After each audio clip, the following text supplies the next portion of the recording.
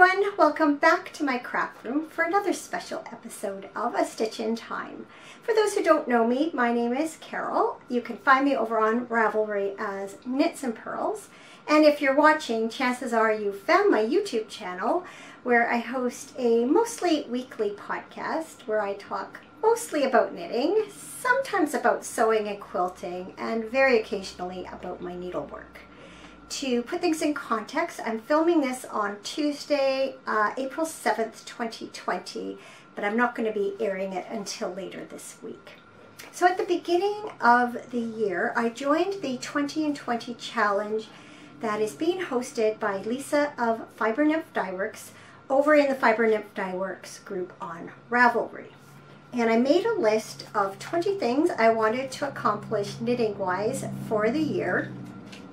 And since we've now finished the first quarter, I thought it'd be a good time to go back over my list, see what I've accomplished, and review it and see if there was anything I wanted to add or take off the list.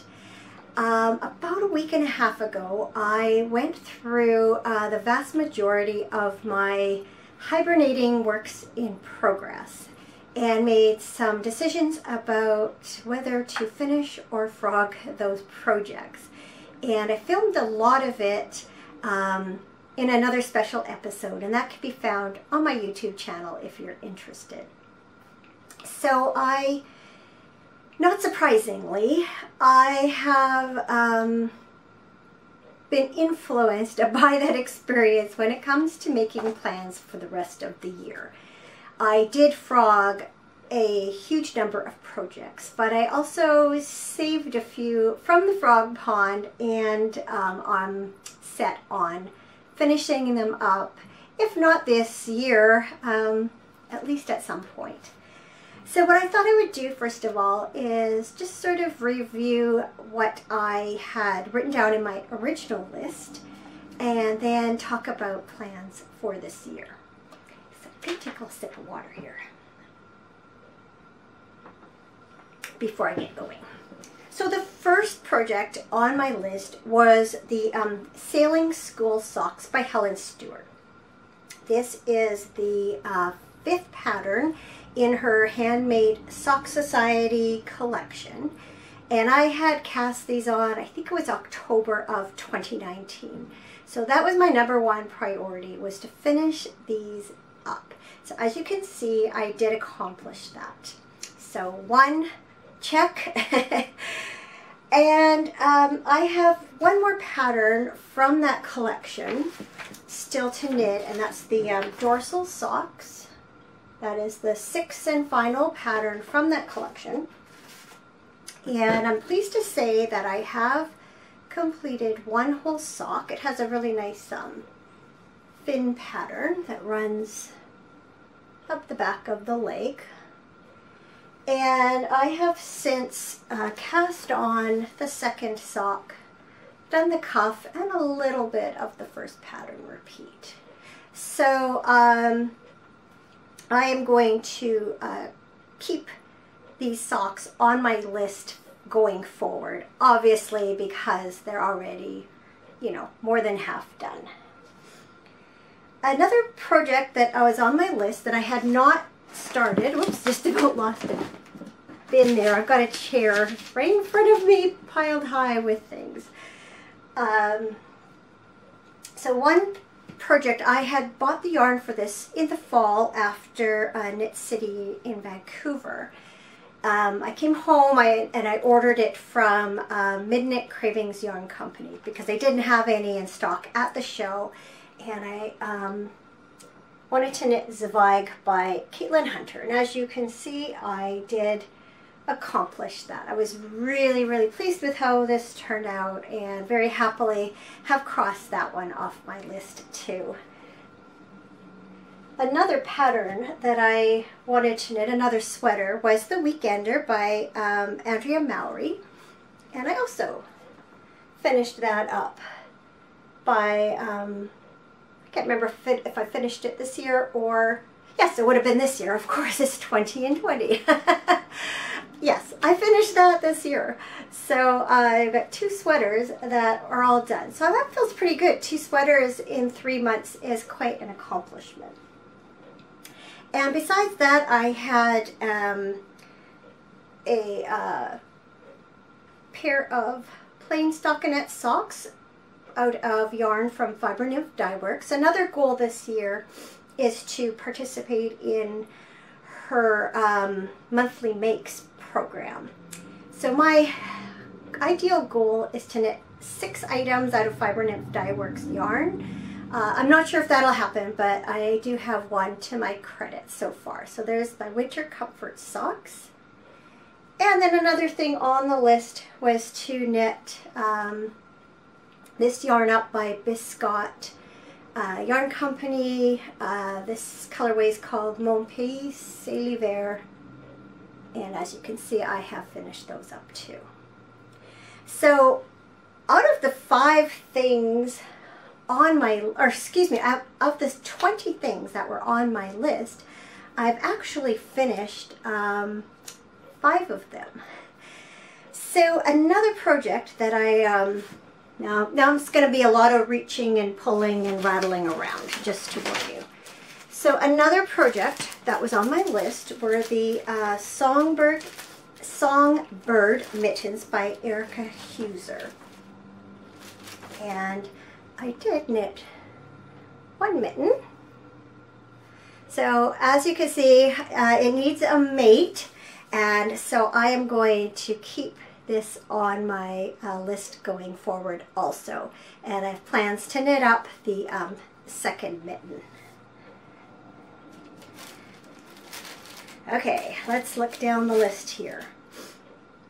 Oh yes, one other thing that I've been working on is I wanted to design a shawl this year, and I purchased a set of minis from Sweet Georgia Yarns in the Tofino Road Trip colorway, and I have been working on designing a shawl. This is my first iteration. I am not 100% happy with it. I'm planning to rip out this end, do something a little different here. And once I figure all that out, I am going to take it right back to the beginning and start all over again and write up the pattern. But I feel pretty good to be well on my way to accomplishing that goal too. So out of 20 things, then I have completed 5, and I have 3 on the go. So I think that's a pretty good record. I'm very satisfied with that. I don't make plans for the year every year as far as knitting goes, but this year it just felt right. And so I'm happy to have done that. I'm just looking for surfaces to put things on. What's that going to pop out of frame here? So, the other things that were on my list were to knit 5 more skeins of Fiber Nymph Dye Works yarn, to be determined.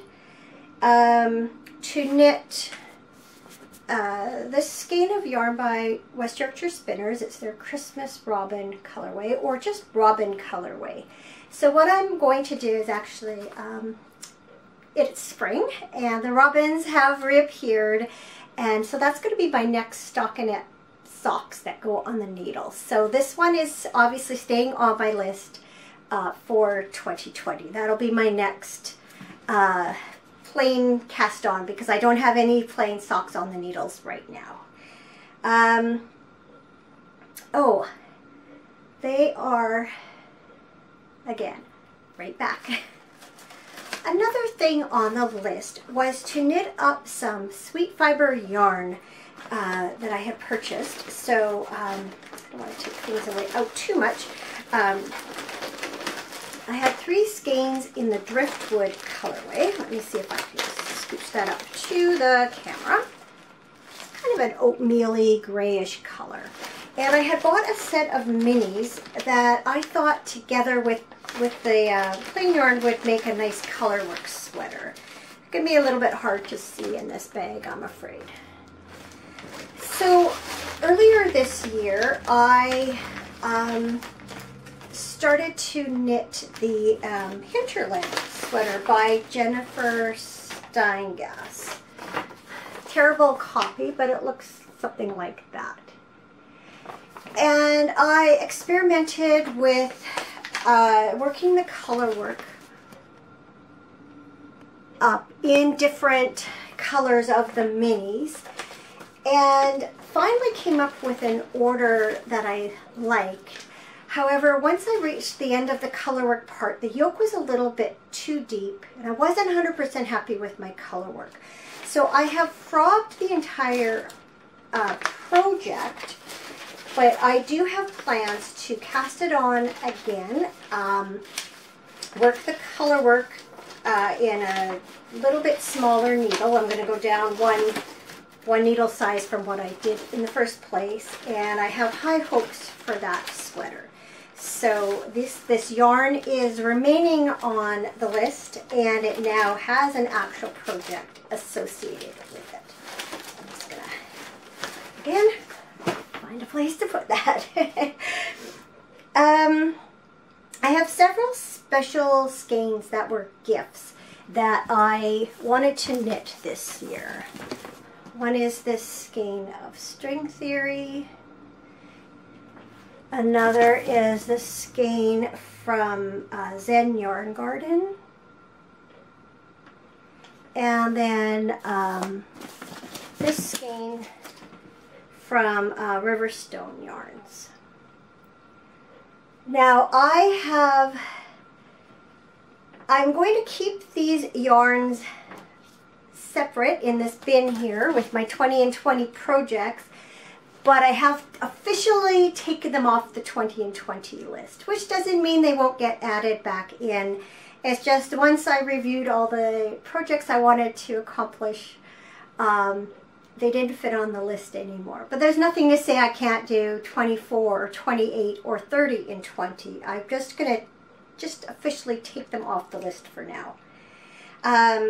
Another thing I have on there is to design a sock. Again, it is not on my new list, but that doesn't mean it's not going to happen.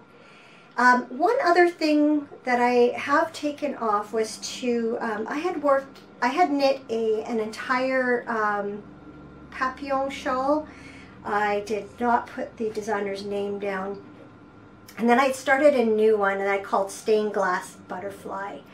And I have decided, I wasn't happy with the order of the colors, and I planned to take it all back and rework it anyway. And for now, I'm going to frog it and just take it right off the list. So that brings us to, what have I added to my list? So the first thing is, when I was going through all my hibernating works in progress, I came across this project. Back in, I think it was 2011, this book was very popular. It's called Knit Swirl by Sandra MacGyver, and it features these amazing sweaters that you begin by knitting, I think it would be a hexagon, and then you add in the sleeves and the back shaping, and you end up sewing like one seam to complete a cardigan. And there are various shapes. There are centered, see if I can find the index here. It'll probably tell me really quickly the different shapes. There are centered circles, centered ovals, off-center circles, and off-center ovals. And I remember when I got this book, I was so excited about it. And I ordered some Noro yarn to make this one called Stratosphere. That's an off-center oval, I think, or circle. Can't remember. Circle, I think. There's another look at it. And you can also turn it upside down if you want and wear it like that.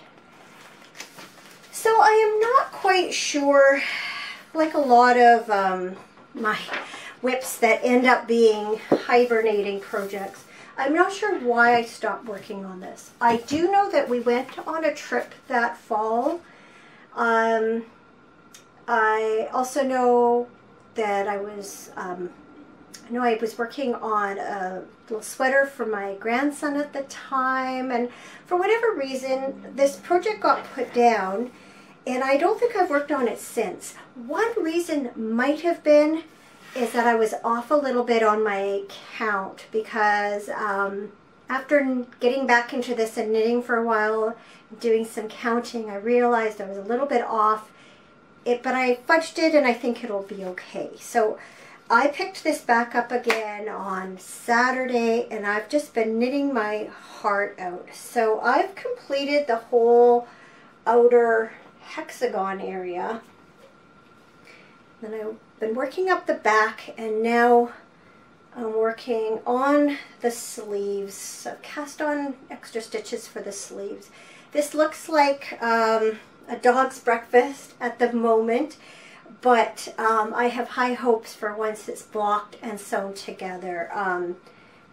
It is such a joy to work on. It's just, you work welts of stockinette and reverse stockinette, and just do what you're told, welt by welt, and a little magic happens. So I'm quite excited about picking this project back up. So that has definitely been added to my 20 and 20 list this year.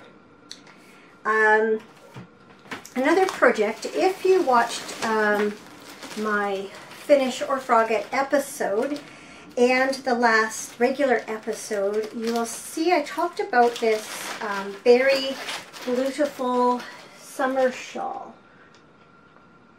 that I think it was 2000. It was the pattern from June 2008, part of the Year of Lace Yarn Club. And I pulled it out and I wasn't quite halfway. And my initial thought was, I looked at the intricate lace and my first thought was, oh, I'm not even halfway. I am just going to frog it. There's no way I'm ever going to do it. It's knit on really tiny needles, like 2.25 millimeter, I think. And my first thought was, forget it. But when it came time to actually take it off the needles and frog it, I thought I should take a closer look and see if it's not something that maybe it's not as bad as I think. And since then I've completed a whole pattern repeat of this leaf section, which is 20 rows, and I've decided it's not so bad after all. And while it's not something I can work on every day, and it's not something I can work on while chit-chatting with people, it's not so challenging that I want to, throw my hands up and yank it off the needles. So I have decided to keep this going, and I've added it to my project list for this year.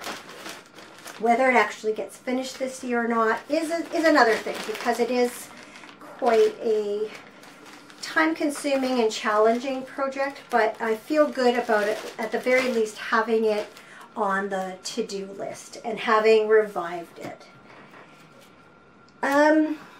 A very short time ago, so this is quite a new cast on, I cast on the Color Shifting Shawl by Jennifer Fish, and I thought this would be a great project to work on during this kind of crazy time when we need perhaps want to turn to our knitting for some soothing, mindless kind of projects. So I did cast it on. I have worked that far, and then I've recently abandoned it in favor of the Stratosphere sweater, which offers a similar sort of soothing, somewhat mindless kind of knit. But this will definitely get picked back up again. I love the colors, love how it's knitting up so far, and look forward to getting back to that one actually. So the next few projects that I'm going to talk about are also long standing hibernating projects, and these are projects that I decided to keep. So similar to the Berry Beautiful shawl, whether they get actually finished this year or not, I'm not sure, but I am keeping them as active works in progress and plan to at least work on them. So the first is the Arashi shawl, whoops, by Sarah Morris. This was also part of a different yarn club. Is that the, yeah, that's the right side. So it's in this beautiful, look at that gorgeous, gorgeous colored, I think it's alpaca silk, I think, if I remember right. It is just a gorgeous yarn, and how can I get that far and not finish it? And so this is definitely one that will get worked on again this year.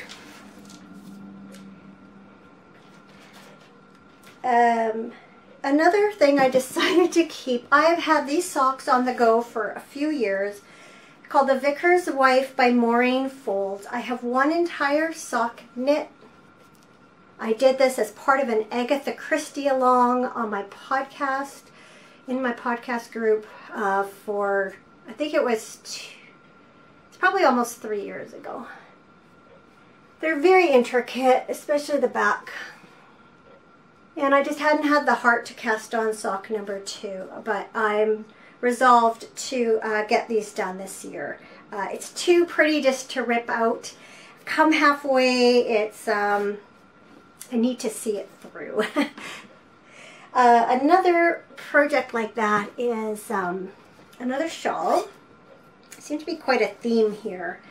As I explained on my Finish or Frog It episode, this book was given to me by a Ravelry friend that I met up with in London, and we went to a Loop yarn shop, and she had given me this book, and I wanted to get some yarn to make one of the projects. So I'm just trying to find it in here. Yeah, it's called the Prairie Shawl. It is by Juju Vale and Susan Cropper. There's another look at it. And I bought this Dye for Yarn wool silk blend in the Red Rose Losing Its Fire colorway, and I've only just begun. It's one that looks like that you cast on the long part of the shawl and gradually decrease. I know it has a lot of noops in it, and that might be what sort of put me off for a while, but it's a good sentimental project, and I'm going to see this one through also and knit it this year.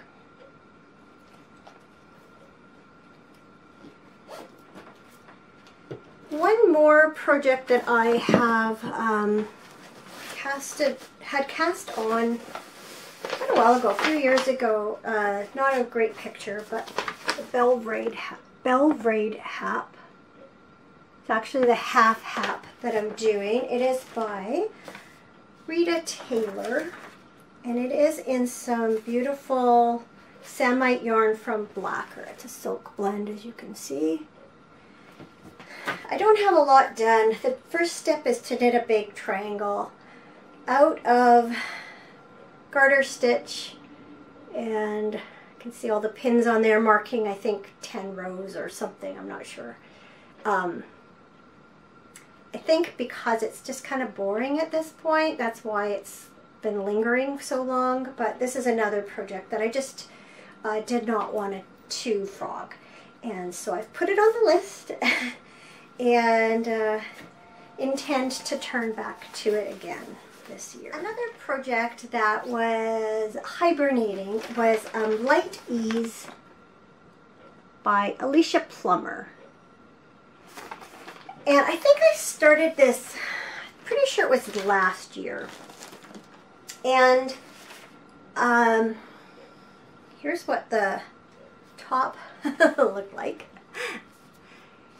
And I had a variegated yarn for the bottom, but I actually had the whole body done and one sleeve, but I've lost some weight since I first cast it on. And I just found it a bit big. I didn't like, especially it seemed to have a lot of material in this underarm area. So what I have done, actually just last night, I frogged the variegated yarn. I went right back to the yoke, and then I think there's a pin on here. Yeah, I put a pin. That's approximately where I want this raglan to end as far as width goes. And so I'm going to revisit this.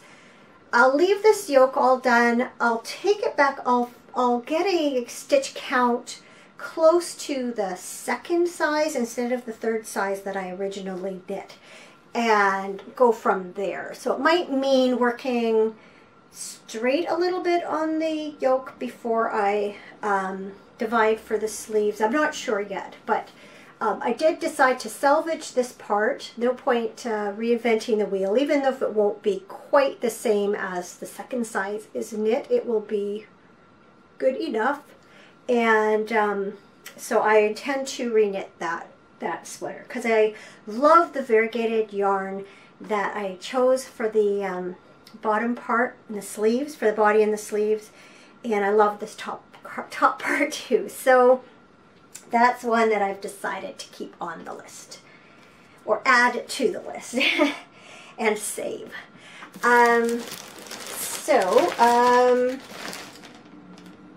Another yarn that I decided to put on was this Fiber Nymph Dye Works Bounce Base. It's Wine O'Clock Somewhere. So after I knit the robin socks, this is going to be my next plain stockinette sock cast on. And I will keep some of the other Fiber Nymph Dye Works yarns I have in stash here as plain stockinette socks further down the year, but I'm just sort of for the next couple months looking at those ones.